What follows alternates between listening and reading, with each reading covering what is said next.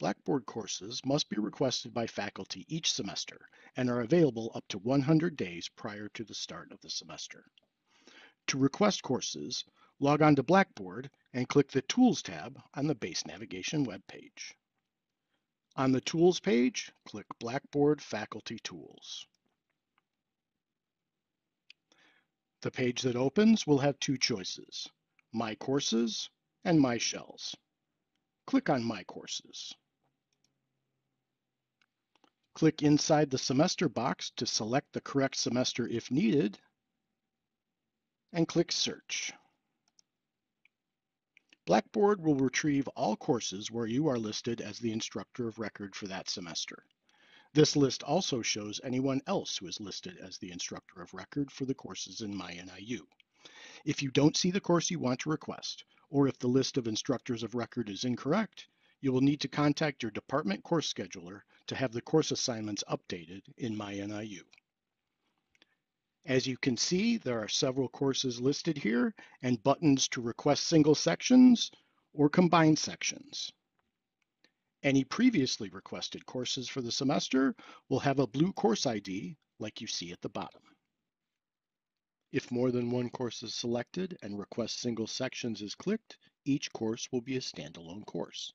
On the following page, you may adjust the start date by clicking the availability date box if desired. Click the Submit button and follow the prompts to complete the single section request. However, if you teach multiple sections of the same course, cross-listed courses, or regular and honors sections of a course, you may prefer to combine those sections and manage them through a primary course. A primary course is a single location where students enrolled in any of the combined sections will go to access materials. Students that register for any of the secondary sections are automatically added to the primary course.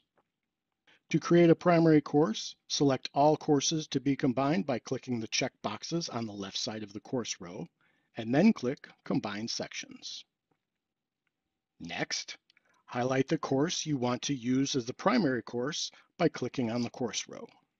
It may make sense to use the section with more students, or you may want to use the lowest section number. It's up to you. At this time, you may also adjust the course's start date. The default start date for the course will be the semester start date, but you may choose any date you wish. Once the course has been requested, you can modify the start date from the course availability settings on the Tools page. Click Submit to complete the request. After the request has been processed, you will receive an email notification and the course or courses will be visible on your courses page. If the course open date you selected is the current date or prior, you will find it listed under Current Courses.